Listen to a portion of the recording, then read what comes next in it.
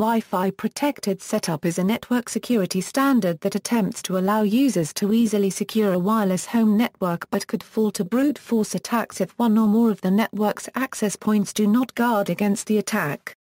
Created by the Wi-Fi Alliance and introduced in 2006, the goal of the protocol is to allow home users who know little of wireless security and may be intimidated by the available security options to set up Wi-Fi protected access, as well as making it easy to add new devices to an existing network without entering long passphrases. Prior to the standard, several competing solutions were developed by different vendors to address the same need. A major security flaw was revealed in December 2011 that affects wireless routers with the WPS pin feature, which most recent models have enabled by default. The flaw allows a remote attacker to recover the WPS pin in a few hours with a brute force attack and, with the WPS pin, the network's WPA/WPA2 pre-shared key. Users have been urged to turn off the WPS pin feature, although this may not be possible on some router models. Methods. The standard emphasizes usability and security, and allows up to 4 usage modes aimed at a home network user adding a new device to the network. PIN method, in which a personal identification number has to be read from either a sticker or the display on the new wireless device. This PIN must then be entered at the representative of the network, usually the access point of the network. Alternately, a PIN on the access point may be entered into the new device. The PIN method is the mandatory baseline mode. Every Wi-Fi protected setup certified product must support it. Push button method, in which the user simply has to push a button, either an actual or virtual one, on both the access point and the new wireless client device. Support of this mode is mandatory for access points and optional for connecting devices. Near-field communication method, in which the user simply has to bring the new client close to the access point to allow near-field communication between the devices. NFC forum-compliant RFID tags can also be used. Support of this mode is optional. USB method, in which the user uses a USB flash drive to transfer data between the new client device and the access point of the network. Support of this mode is optional, but deprecated. The last 2 modes are usually referred as out-of-band methods, as there is a transfer of information by a channel other than the Wi-Fi channel itself. Only the first 2 modes are currently covered by the Wi-Fi protected setup certification. The USB method has been deprecated and is not part of the Alliance's certification testing. A few wireless access points have a dual-function Wi-Fi protected setup button. Pressing this button for too long can initiate a factory reset of the wireless access point. Technical architecture. The WPS protocol defines 3 types of devices in a network: registrar, a device with the authority to issue and revoke credentials to a network. A registrar may be integrated into a wireless access point, or it may be separate from the AP. Enrollee, a device seeking to join a wireless network. AP, an AP functioning as a proxy between a registrar and an enrollee. The WPS standard defines 3 basic scenarios that involve these components. AP with internal registrar capabilities configures an enrollee station. In this case, the session will run on the wireless medium as a series of EAP request-response messages, ending with the AP disassociating from the STA and waiting for the STA to reconnect with its new configuration. Registrar station configures the AP as an enrollee. This case is subdivided into 2 aspects. First, the session could occur on both a wired or wireless medium, and second, the AP could already be configured by the time the registrar found it. In the case of a wired connection between the devices, the protocol runs over universal plug-and-play, and both devices will have to support UPnP for that purpose. When running over UPnP, a shortened version of the protocol is run as no authentication is required other than that of the joined wired medium.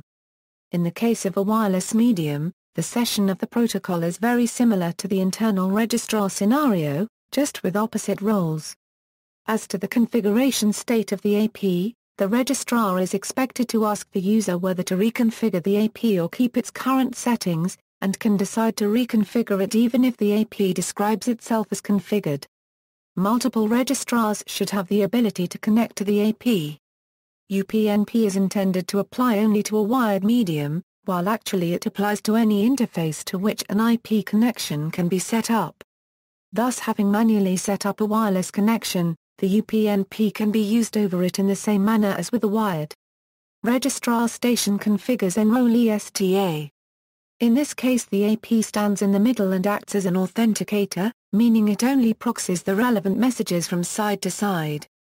Protocol. The WPS protocol consists as a series of EAP message exchanges that are triggered by a user action and relies on an exchange of descriptive information that should precede that user's action.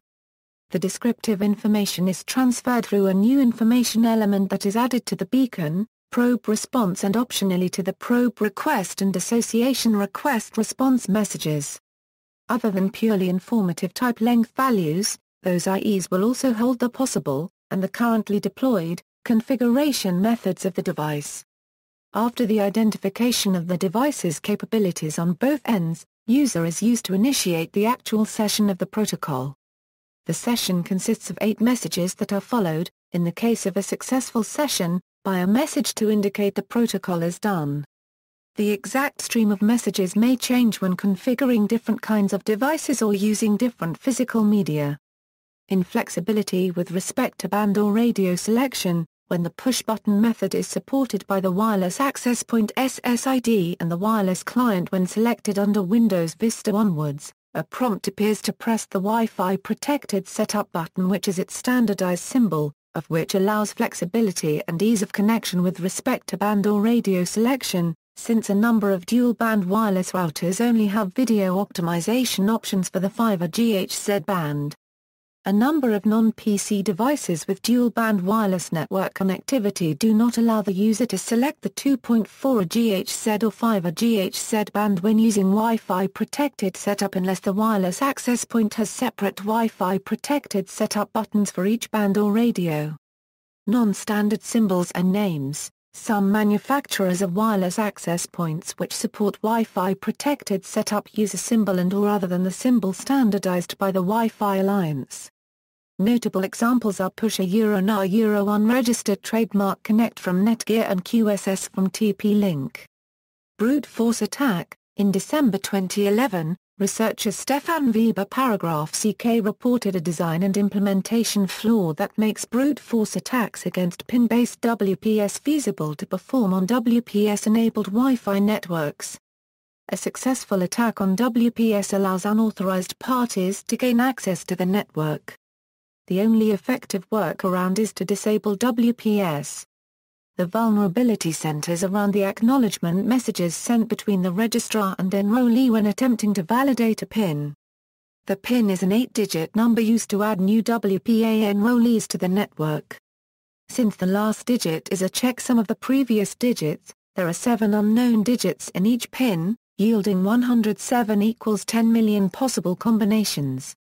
When an enrollee attempts to gain access using a PIN, the registrar reports the validity of the first and second halves of the PIN separately.